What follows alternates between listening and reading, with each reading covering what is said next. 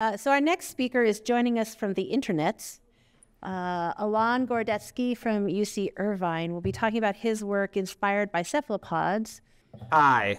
So hopefully everyone can see and hear me. So thank you for inviting me to give a talk. My sincerest apologies. My only regret is that I could not be there in person. Unfortunately, I had family circumstances that prevented travel. But I sent one of my stellar students in my place who can answer any questions. And it's been great to hear some of the wonderful talks this morning. And I think they're fantastic context for what I'm going to talk about, which is what my group does, which is materials and systems inspired by cephalopods. And in that overarching introduction that I wrote in, before knowing the exact time, I'm going to focus on one story, and that's our work on thermoregulatory materials inspired by squid skin. So we're really inspired to work on this from a historical context of thinking about camouflage or shape-shifting. There are many examples in the Greek gods and in the Middle Ages. You can see on the top row here where people have thought about this for a long time, like Vertumnus, the god of seasons, these wood cuttings of vampires and werewolves. And these days we have our own mythology, this kind of science fiction-esque concepts of shapeshifters. And these two clips will really illustrate that. There's Mystique from X-Men popping up and changing shape, which this is what you would look like if you saw that in real life. And here's one from Jurassic World. We have a fictional dinosaur that does something very similar. Thank you, Jonathan. So if you saw those two things, you would be amazed. You would never think that could be a real life. But nature can play some pretty incredible camouflage tricks in its own right. Now, many people are familiar with lizards, with frogs that can hide in leaves, berries that maintain this beautiful blue and never fade over hundreds of years, butterflies or insects that look exactly like plants. But people, you're not as familiar, or many people are not as familiar with the amazing things that cephalopods can do, which are far beyond anything that you find with those other animals. And I think this video really illustrates the point nicely. I have to admit, I was screaming when I got this video thing. What makes a marine biologist scream?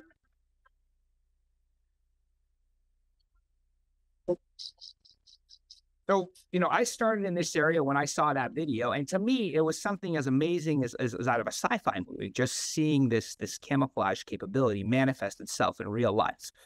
And as my starting point, I really started thinking about how the skin of these animals works, and specifically a simplified version, which you can see is illustrating this squid. You eat it as calamari. That someone's filming, and it's flashing, it's changing color, and it's changing transparency. And it's doing that because it's got this highly innervated skin structure where it has small organs called chromatophores, which are pigmented organs on the bottom left here. And also these collections of cells called splotches, which are filled with iridophores. And those two units work together to enable these transparency and color changing effects.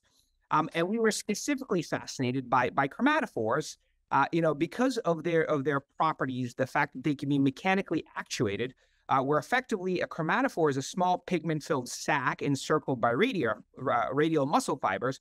So it starts out as a fairly small point. It can be very tiny. And then these muscle fibers expand that pigment-filled sac into something that's much, much larger area. And you can see a picture of one chromatophore in the middle doing this, that then changes how light is transmitted, reflected, and absorbed by the skin.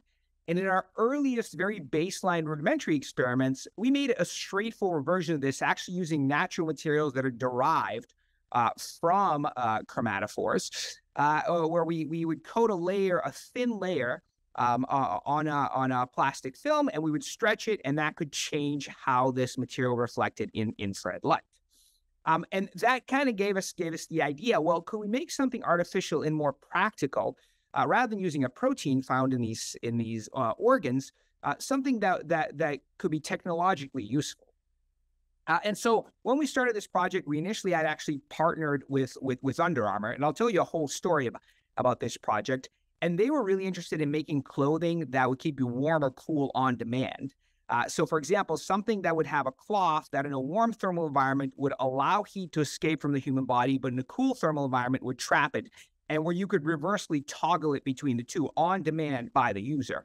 And so effectively do it under user control rather than autonomously. It even made a video kind of illustrating this. This is what they call Future Girl, of someone dialing in their temperature, putting on an athletic suit, and going for a run. So it was a really great partnership to get us off the ground. And the way that we approach this is we thought about taking this classic technology of the space blanket, and the NASA component of this conference. I think this is a really appropriate source of inspiration, where you have this metallized plastic sheet that's incredibly good at reflecting infrared radiation, as you can see in the top row. And we want to merge that with the idea of these chromatophores going from large plates to tiny points, where they would be toggled back and forth to add a dynamic aspect to that material.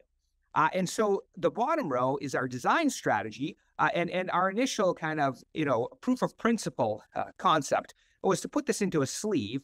But our design strategy was to have a metal layer that would be embedded within a polymer by posts to give it mechanical stability, and that layer would be fractured when you fabricate. And then by pulling the polymer, you could stretch those islands apart and bring them back together controllably. So it's in the same way that if you broke a mirror into little pieces, you could get those pieces to come apart and come back together. And so, we spent quite a bit of time, and when I say quite a bit of time, it's summarized in one slide, but it's, almost a year of grad student work and suffering and effort, as my student Alexandra, who's been involved with this project, can tell you. But essentially, we figured out how to do this in a very straightforward way, where we would grow nanostructured columns, embed them within the polymer. You can actually see this in this layer here. We have embedded copper nanostructures, and then delaminate the film from the substrate to get this microstructured fractured material. And so when you take that material, this is what we call a composite, and you stretch it, not only does it become more transparent, but it also moves the islands that you've put in there from the fabrication process, because you fractured it into small microstructures. There's actually a consequence of making films in this way, which is normally considered to be a bug, a big disadvantage, but we turned it into a feature. These islands can be brought apart and brought back together reversibly, depending on the strain that you put on the material. So that's what's happening at the microstructural level. But at the centimeter scale, what this does is it controls how your material transmits and reflects infrared radiation. So for example, in its unactuated state, where all the islands are together at 0% strain, it reflects all infrared radiation, transmits nothing. But in its actuated state, when all the islands are apart, it transmits quite a significant fraction of the IR over pretty large windows, which we've tested. And by really playing with the microstructure, we developed such a good understanding that we could model and simulate this very precisely. So you really can barely tell these traces apart, but there is an experiment on here and a simulation where the points overlay almost exactly, because of the fact that we understood the theory of how our materials were working so well. So taking that, we could now predict how this material would work in an environment. And the way that we did this is we used a combination of experiments and modeling to calculate and validate the set point temperature. And the set point temperature is essentially the temperature that you keep a building at in order for a person to be quite comfortable. And you can see this indoors, and because most of the heat loss that happens in our body is through radiative. So this is a picture on the left of an athlete running, and they're losing quite a bit through radiative heat under certain conditions. The regime where this works is very important. You could tune the set point temperature over quite a large range. So, for example, you could have our material function as, the same way at a space blanket, at these set point temperatures here, or you could have it function the same way as linen or rayon at higher set point temperatures. Effectively, that means that it would function like very loose, light clothing when it's warm, and would trap all the heat when it's cold. Right. And so this is very, very salient for reducing building energy consumption, because if each person is wearing this type of material that's fabric integrated, you can do quite a bit towards mitigating the amount of energy that you use to heat and cool buildings. And we actually tested this in practical settings. We made a wearable thermal management system, that sleeve that I had showed you, and a person could actually wear that sleeve, or grad students in this case, go into a cold room and comparatively see how you could modulate your comfort, at least in one arm, in real time, and you could tune how comfortable your arm would stay with careful calibration. So in the unactuated state, this material works exactly like a space blanket, but you can tune it to control the temperature of your arm however you want, depending on what's happening around you. And so, we haven't made Future Girl yet, but we've made Future Sleeve. So this is kind of our comparison here of the sleeve to a squid. And so we've really, now tried to advance this material further. And we've explored a lot of different applications, and I'll tell you one. I'll tell you about, squid skin inspired food packaging. I know because you can not only use this material for wearables, but you can also use it, for controlling food packaging containers or warm beverages.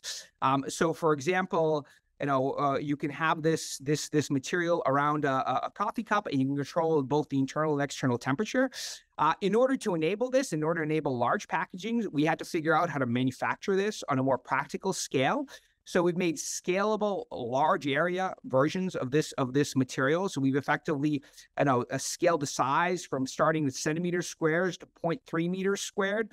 You can see a quilt-like sheet. One of my students is holding up in the bottom right here. And the processes are the same, except we swapped out the substrates. We changed the spray coating. We could delaminate the same way. But really, the idea was to convert everything to industry standard processes that you could transfer to a factory scale and make it easier to fabricate these nanostructures. So with this manufacturable material, even though you scaled it to much larger areas, it works the exact same way. So our understanding still holds up. You still have these domains that are fractured. You still have this loss in reflectance and increase in transmittance. And you can even now predict these specular to diffuse components of that infrared transmittance and reflectance, underscoring the understanding that I talked about before. And you can validate the thermal regulatory properties again. So in its unactuated state, we always benchmark this against this space blanket. It's just a classic.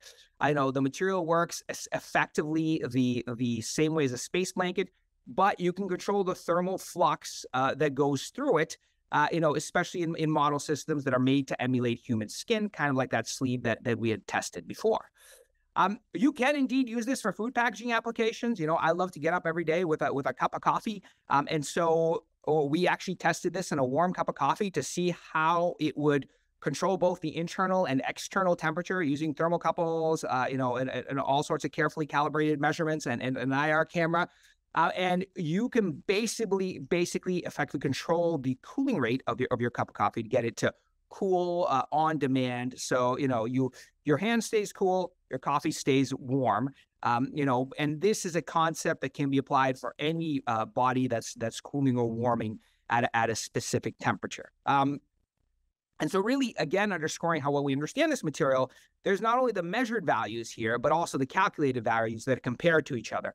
So you really, have a material that works exactly the way that you would expect it to, where the theory and experiment are almost in complete agreement, which is quite rare. This was actually a surprise for us. And really, I think this will open up just a tremendous number of opportunities. It was great to have the talks before that mentioned buildings and that talked about the difficulties of finding thermal management solutions for different situations. Let's say in water. Well, we think this material has the flexibility and modularity to span a very broad range. From personal thermal management, which you started with, I showed you here in the top right, to food packaging and beverage packaging, which I showed you in the top left, to tents, which I also talked about, and of course, infrared camouflage, which is a big motivating factor for us because anytime you can manage thermal emissions, you can potentially also manage thermal signatures. Although that's another thrust and topic in my group. So now I get to the most important part, the acknowledgements. I have a wonderful group of students who have really spearheaded some of this work. Alexandra is there on site. She was instrumental, for that food packaging paper, and she can answer any questions. I think she even has, samples that you can play around with. She's here, and my funding, and of course, thank you for listening. And just disclose that we just spun out a company to try and commercialize some of this stuff. So we're really excited about the future possibilities. So thank you again. I'm very sorry that I couldn't be there in person, especially looking at all the wonderful people, many of whom I know. But it's been a pleasure listening so far today.